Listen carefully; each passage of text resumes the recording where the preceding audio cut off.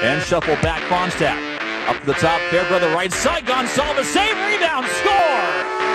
Jackson Berezowski with 7:32 to go in period 2.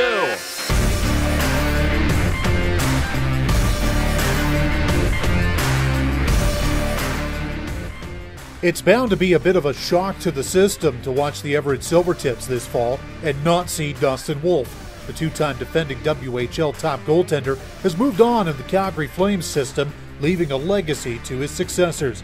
Now, the Silvertips are a multifaceted bunch. They can score, they can defend, and even though there's at least one new face in the crease named Cohen McInnes, they're confident they can stop pucks too. We're really happy about picking up Cohen and having him join our group. And obviously, he had a couple good preseason starts for us, and the biggest thing was we wanted to have a healthy competition with our group of goalies. So we have Braden Holtback and Evan May right now with Cohen, and we weren't able to really have Braden too long. He was gone with Toronto Maple Leafs for 7 to 10 days there.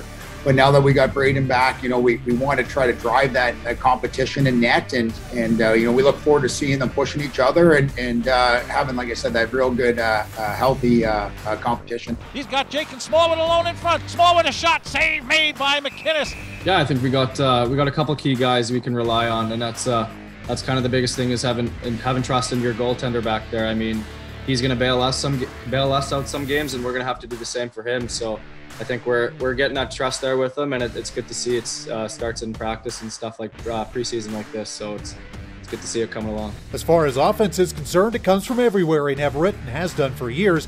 Jackson Berezowski and co. are willing to share the spoils if it gets the job done. I think we got a pretty good group. I mean, we got depth up and down the lineup, so it's going to be interesting to see what guys fit into each role. But I know. Just speaking throughout the locker room and stuff like that, guys are ready to take on whatever role necessary.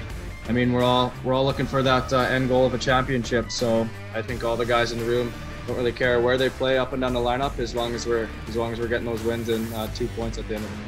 The Silvertips will have some help from overseas as well. Finland's Nico Huhtinen was the second overall pick in the CHL import draft this year and a prospect of the Tampa Bay Lightning, while veteran Michael Goot returns to Everett after a year away. Goal scoring is tough to do in this league. Goal scoring at this level and in a pro hockey, it's a premium.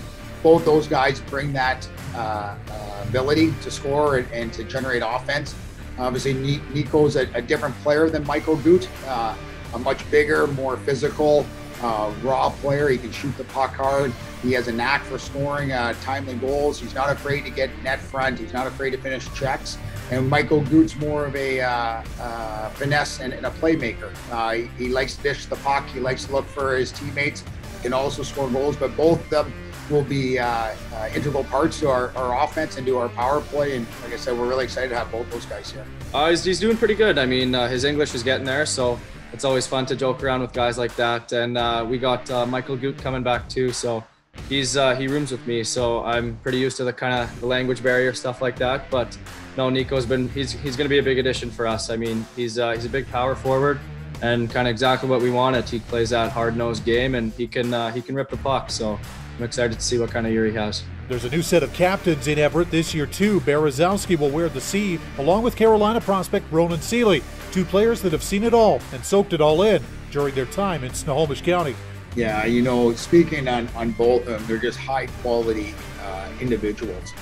I've been fortunate to coach them since they came here at Everett and to really see them grow and develop into this role. They've had great leaders in the past they've learned from. They've really embraced the leadership of our group and our team culture. And Jackson's a little bit more vocal in the locker room and plays with a lot of emotion and grit and leaves it all on the ice. Where Ronan, again, he's more of a calming leader, throughout it. He's the one that's still talking to the young guys, helping them through, making sure that the message is being delivered from the staff. Off down to the right side, Manulin's shot blocked by traffic. Rebound now, Berezowski score!